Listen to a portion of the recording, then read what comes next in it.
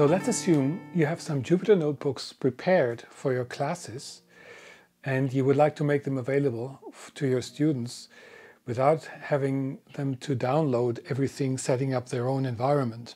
So you want to run these through the internet. And that's actually possible, linking a GitHub repository with a so-called MyBinder website, which is basically a server that online allows you to run your Jupyter notebooks just with access to the internet.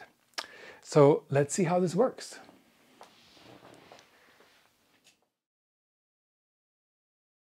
So in this video, we assume that you have downloaded Anaconda and created a Python environment so that you can run Jupyter notebooks. You also need to familiarize yourself with GitHub. There's many ways to do this.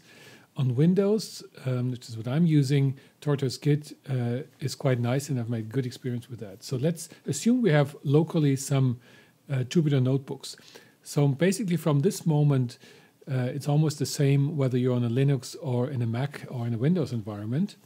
You go to the directory where you have your Jupyter notebooks, and you run a Jupyter notebook by typing Jupyter notebook. So that opens up, takes a little while, it opens up a browser, and you will now see your notebook locally that exists, and you can open it and run it. In this case, this is a very simple notebook that actually downloads data from a US server and plots it. In this case, these are data from the Tohoku earthquake 2011. Let's see whether it's working. On the top right, you see if the dot is actually solid, then it's running. So here you can see the data are downloaded. So this doesn't help us or your students to actually run this. So what we do is now we create a new repository you do that on your GitHub account. Let's call it My Jupyter Notebooks. And we initialize it with a README file. That's good practice. And now we're creating a repository. The first thing we do is we clone it down to our local machine. In this case, this would be my laptop.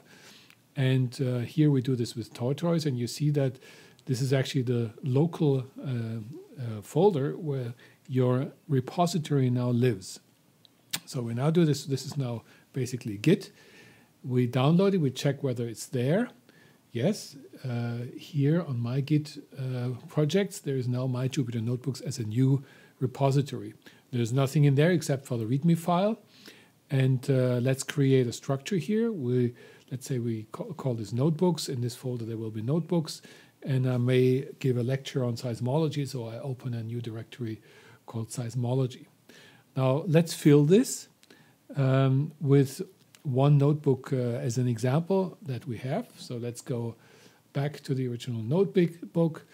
Let's download it or simply copy it into that directory.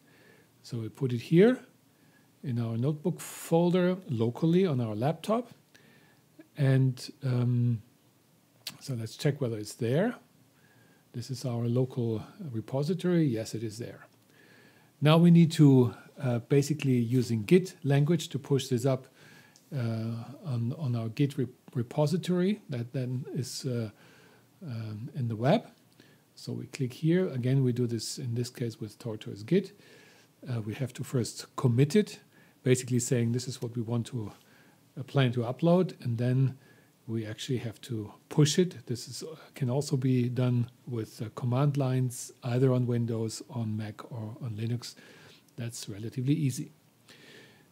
So this is now pushing our new folder structure up into our repository and our GitHub account. And let's see whether it's there. So this is our account. We have to reload it, of course.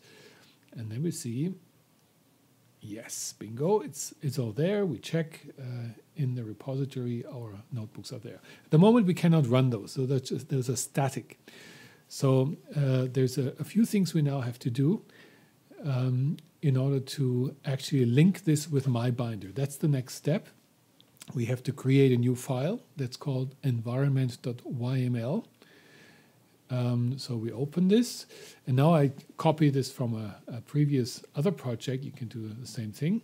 It's very easy. So we edit this and we copy these few lines. This is the environment file, and paste it into our local environment file. This actually, we give it a name. This is we can give it any name. This now basically uses Conda, installs Python 3, and OffSpy, which is a Python library for seismology. You can also remove that. Now we commit this, and there's something else we need, and we go to the README file. In order to link it then to a binder server, we need to add a line here that again we get from another repository.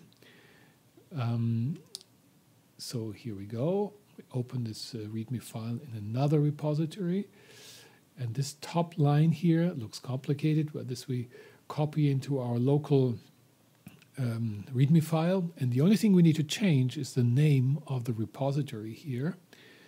So in this case, this is my Jupyter Notebooks. We save it. We save it. And now you can see that we have this launch button here. Go back to the original. You can see that the launch button down here, which is what you provide to your students. And if you now click on it, now we do this for the first time. We connect to MyBinder, and it actually now, it will take quite a long time. This may take 10 minutes. It creates all the dependencies of the environment that you want to build. So that takes quite a long time. And after it's done, you will see something like this. This is now, and you see it at the URL, this is now a server that lives on the web. And you can open your notebook. And this is now run on a server provided by MyBinder. You can check whether it's working. Looking good. So again, we downloaded now the data, and we can work with this Jupyter Notebook. Let's now start from scratch. Basically, let's delete these windows and go back to the original repository. So this is now basically the link that you would provide to your students. This is your Git repository. You provide this link to your students, and they would now come here, click on this Launch Binder button, and it would open, and that goes now very quickly once the Docker has been built. It now opens your notebook library. It usually can take up to a minute, or sometimes a couple of minutes. So here we go. Now you have your notebooks, and this is now, let's say, exemplary, so that you provide this to your students. They can now run it. Let's see whether it works again. So we activate it, we run it, it downloads the data. Takes a while and plots them. Okay, all good. And now, for example, give a task, download the Sumatra data instead of the Tohoku data. So they have to get students would have to get the origin time. And the only thing you need to change here is basically the initialization of the UTC, Universal Time, when the earthquake happened. This was in 2004, in December 26 at 00:58, around that time. And then the rest of the statement here says basically download 10 minutes after the origin time plus 100 minutes after the origin time. You see the seismogram is much longer. Let's extend it to 200 minutes. Run it again, and here you go. You have 200 minutes of data. So basically that's it. It's relatively easy. And once you're there, you can now basically fill your local repository, the local directory on your machine, whether that's Linux-based or that's Mac-based, Windows-based. You can fill it with Jupyter Notebooks and basically organize your GitHub repository. But whenever you provide the link to your local GitHub, to your actually GitHub repository on the web, students only have to click on this link, and the MyBinder a website basically then opens the entire repository, and students can work with these notebooks, extend them, change them, and, for example, after they've done some work on those notebooks, download them locally for them to keep them and run them. That's it.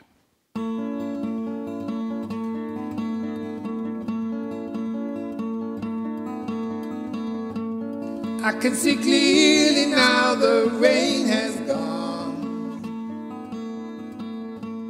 I can see all obstacles in my way.